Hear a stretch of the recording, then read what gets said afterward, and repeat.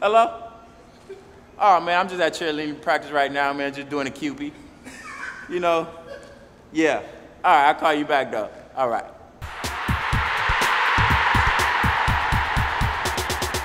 Yo, yo, yo, what's up, Warriors and Wahines? You rocking with your boy, Ryan Grice-Mullen, and this is Mullen Around. Check me out.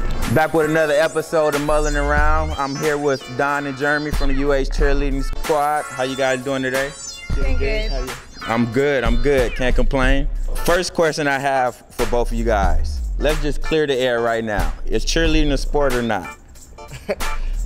Definitely yes. I think one of the biggest misconceptions is that cheerleading is not a sport. But I mean, here at University of Hawai'i, we're working, day in, day out. We're at all these sporting events, working every day. So I would definitely have to say yes. Would you have any other answers for that? I mean, a lot of places technically don't call us a sport, but like he said, here they definitely treat us like we're one. Hey, I think it's a sport. Like I said, you guys work harder than anybody I've seen, so I believe it's a sport. So we all seen the movie, Bring It On.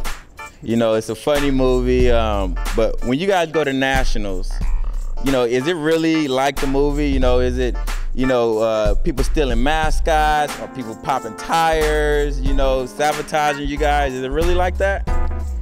It's pretty similar to Bring It On in the sense that there's a lot of teams, people are outside practicing all the time. I personally haven't seen anyone stealing any mascots, but for the most part, it's the same. Okay. I mean, we work hard to go down there, and it's a business trip when we go down there, so we're pretty focused on what we're doing, but I've heard some crazy stories of stuff that's gone on, so, I mean, I wouldn't be surprised if there's some similarities there. So you're legitimate about, what I'll say, 4'9", give or take. Okay, is it? Pretend? 4'10". 4'10", okay, pretend 4'10", I got you. So is one of the requirements that you guys have to be under 5 foot to be a cheerleader? It's not a requirement, it just so happens that our team seems to be on the shorter end. I think the tallest girl on our team is maybe 5'2", I'm guessing. Oh, wow. But I bet she's considered a giant, huh? Yeah, to me anyway. As a former player myself, this has always kind of bugged me.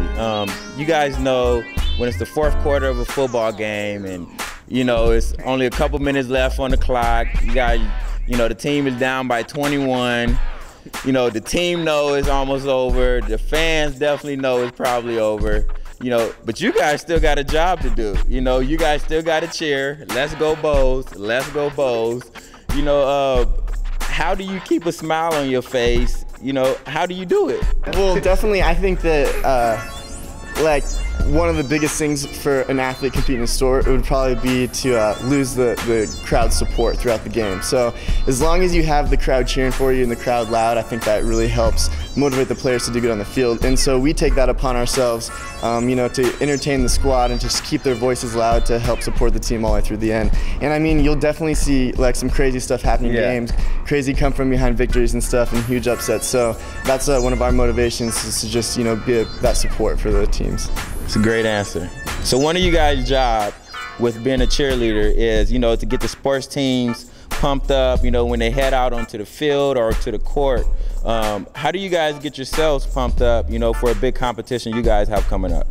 Definitely, I think being an athlete of a previous sport, and everyone on our team has been athletes of other sports as well. I think it's really similar to basketball or football or this and that.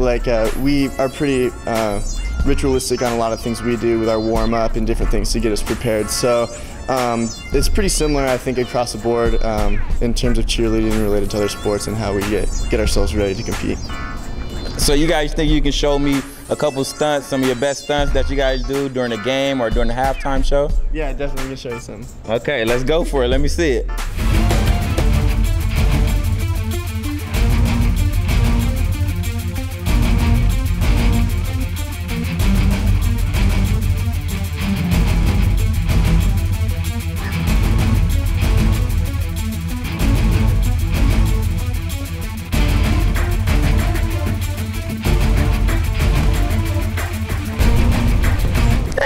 I think I can do that.